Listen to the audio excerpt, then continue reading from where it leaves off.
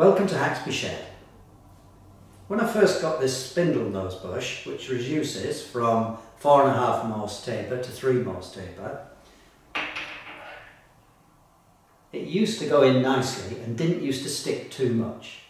But since I've been using it, it's bedded in and it starts to stick and it's quite hard to get it out. The way I usually do it was use this broomstick, put it through the spindle, give it a good push, and I could get this out. But the other day it stuck so much that I had to use a piece of metal to extract it, and I made a couple of marks on it and I'm really annoyed about that. So I'm going to make an extractor for it. I'm going to take my usual approach to this, which is just find a load of bits that look about right, machine them a bit and fabricate it together. So this is an old pipe fitting threaded on the inside. I'm going to knock that bearing out and machine it so that this will go over the fat end of this bush. And that will rest then against the spindle nose.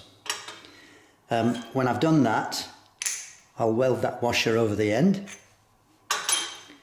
This will be the bar that will pull through the middle. This washer here, I'll take it off this, I'll reduce the outside of it so that it's more like that size. And then I'll drill that hole out slightly. I'll push that washer onto this rod and I'll weld it onto this rod.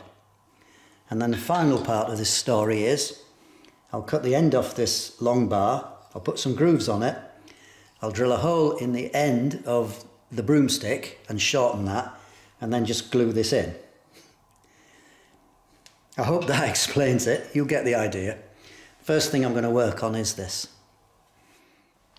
Just popping the bearing out.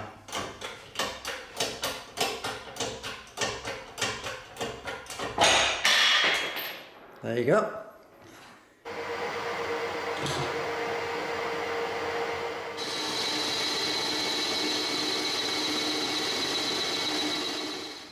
I've just cleaned the two ends up.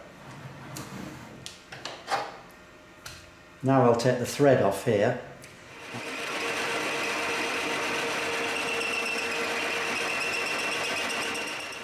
I haven't cleaned all the threads off, but it's good enough for this. Now I'll just clean this up a little bit and this, turn it around, chamfer the other end slightly, set it up with these jaws in the centre and just clean that surface off.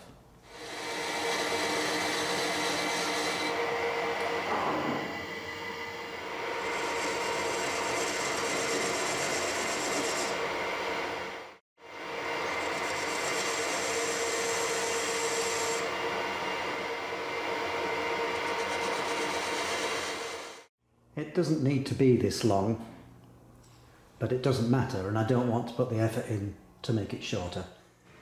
I'm just going to skim the outside, working away from the chuck for safety.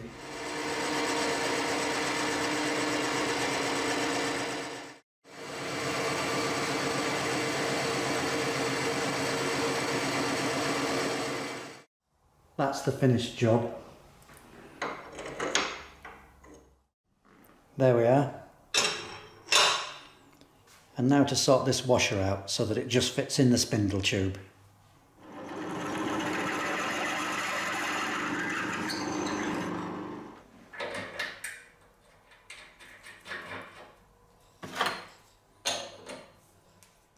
When I've finished, that washer will just go through there. I'll clamp that in the chuck and turn it down.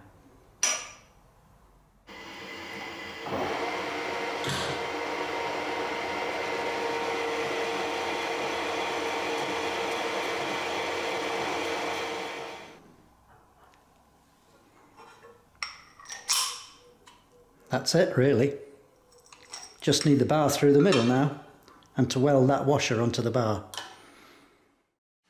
I'm set up on my little welding table. I'm going to try and use TIG to spot this washer onto this sleeve here. Now I'm really an absolute beginner with TIG, so this is going to be a bit of an experiment for me. I've got my welder set to 95 amps DC, about 5 litres per minute with a number 6 cup. The rod I'm using, I've actually just got these These are BS2901 A31s, or if we're talking AWS, then it's ER80SD2, which is the same, I think, as a Crown 8. It's chromoly rod. I have had a couple of goes with this and got some reasonable results. So that's going to be the setup. Let's see what I can do. I've bought myself a cheetah lens. Don't know if you can see that in there. Problems with my eyesight, needing to use varifocals normally. So this little screen goes in here with a magnification of 2.5 for me. And with that I can actually keep my normal glasses on as well. So I'm hoping that will help me with my tungsten control. It was only about £6 this. So I'll be using it for the first time. Well, that caught me by surprise because it was quite easy. Ignore that little bubble at the front there, I was just finding my feet. I'll go on to do the others and see if I can make those look as good.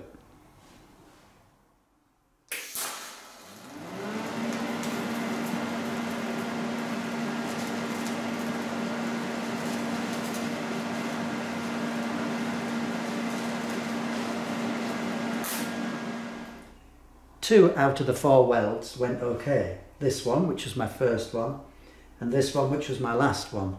For the other two, I think I'd contaminated my tungsten. I hadn't realised. I tried to overweld to correct mistakes, and of course just made it far worse. But even so, really as an absolute beginner, I'm quite pleased with that, to be honest. I'll clean it up a little bit now. Well, the next step is to see if I can tack that washer onto there as a strengthener and also to reduce the hole down to 10mm. Well, my luck didn't hold out. These were going okay, but every time I took my finger off the trigger I got a pop and you got that crater in the centre. I'm not quite sure why, but you've got to practice to get good, and this washer's stuck on, so it'll be alright for this job.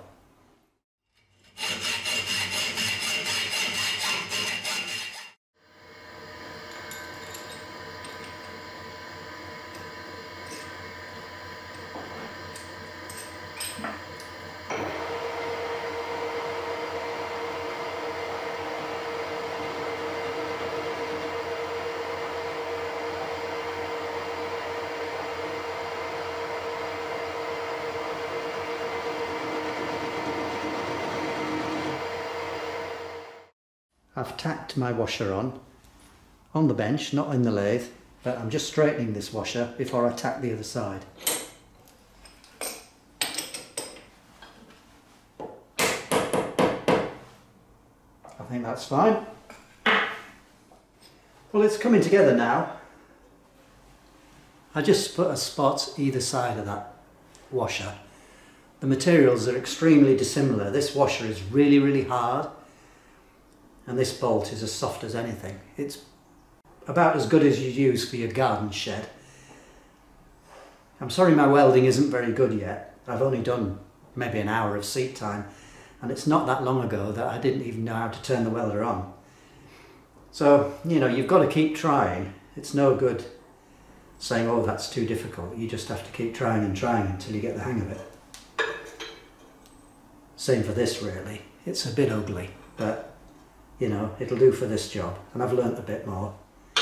So the next thing is to cut the wooden broom shaft to the right length, drill a hole in it, and then glue this end in here. Some PVA glue or something, some wood glue. When I put it together, you see the idea now. That'll go, the spindle nose. As I tighten this up, it'll just push that bush out.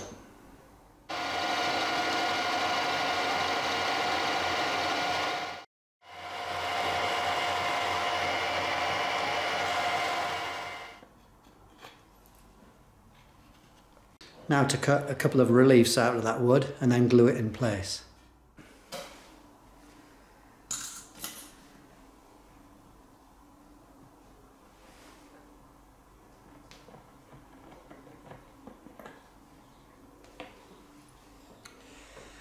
Should do, I think. Line it up. first. That's it.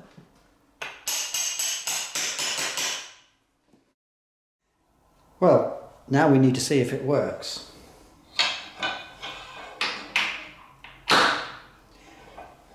The washer on the screw on the broom handle keeps this exactly in line, so there's no fiddling to do to get this to come through the bush.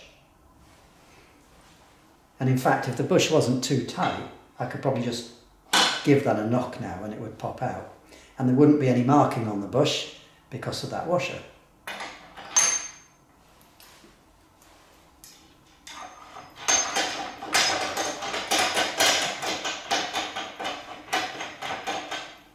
I could probably shorten that screw a little bit if I needed to.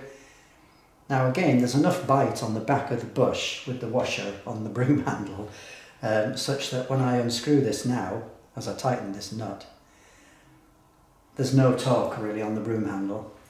But it was pretty tight, look. And now it's out. So I'm sorry my welding was a bit scruffy. I'm just a TIG beginner. But you just have to keep trying, don't you? And you improve a little bit by bit. So I hope that was useful to you. Thank you for watching Hacks Be Shared.